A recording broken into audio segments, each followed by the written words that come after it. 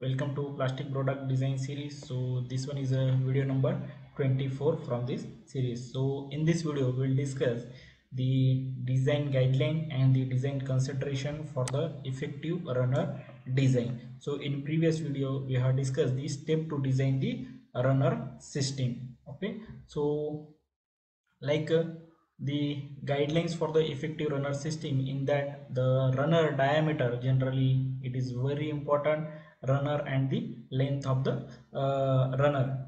So it is very important, diameter and the length, that ratio also very important.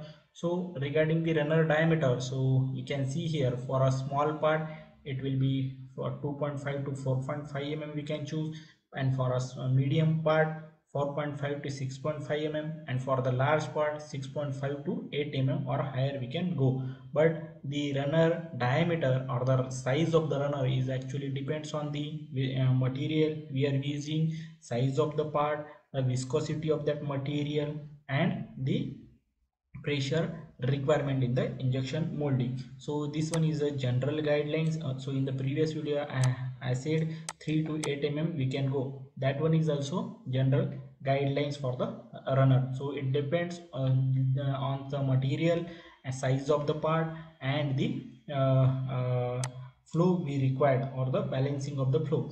Okay, so the runner diameter should be large enough to minimize the pressure drop, but not so large so that it can increase the material waste in the cold runner system.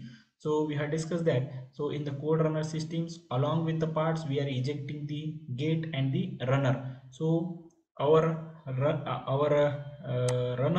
should not be long enough, or the size of runner generally we need to keep minimum, so that we can save the material.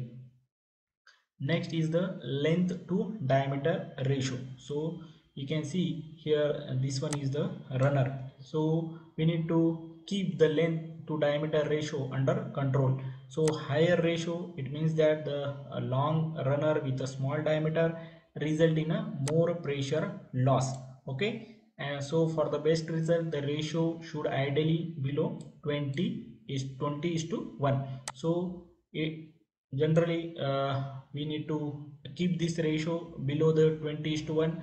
So here this one is the diameter and this one is the length. So this length should be as short as possible, and we need to keep this diameter based on the viscosity requirement and the part size.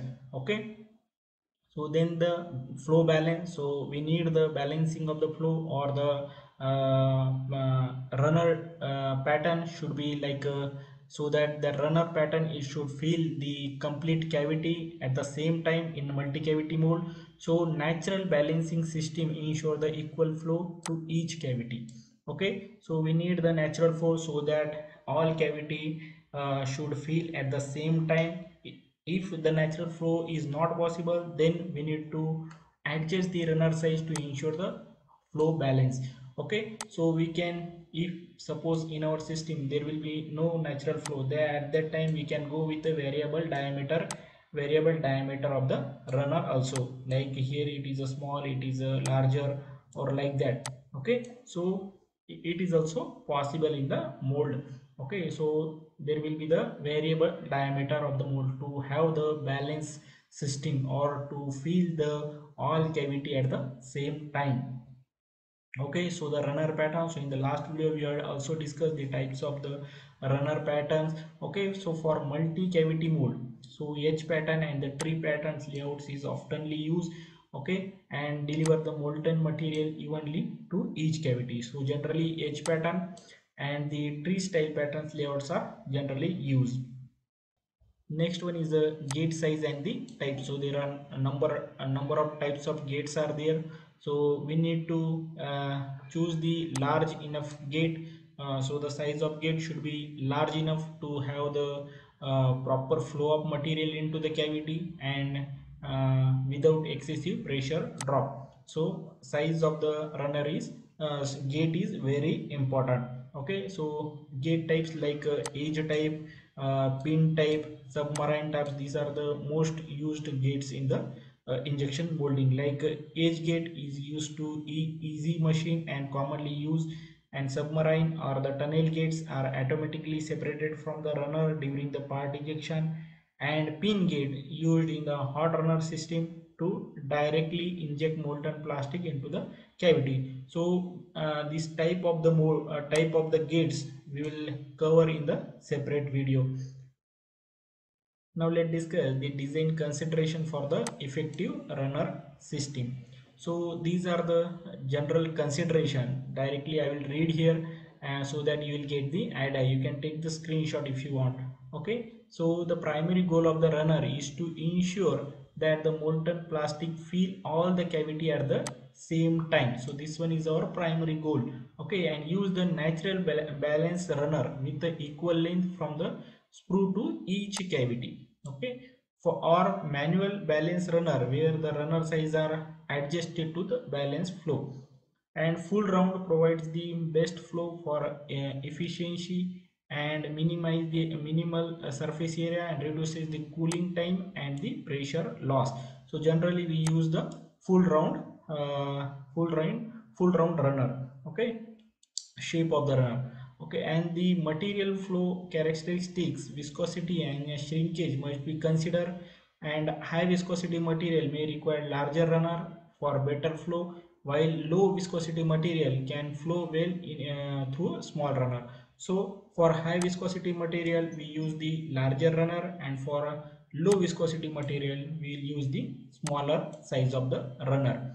And in a cold runner system, larger runner takes longer to cool while increases the cycle time. So in cold runner system we generally use the small size of runner, because larger size runners takes long time to cool and it will increases the cycle time. And also there will be the wastage of the material, because in the cold runner systems we are ejecting the part with the gate and the runner.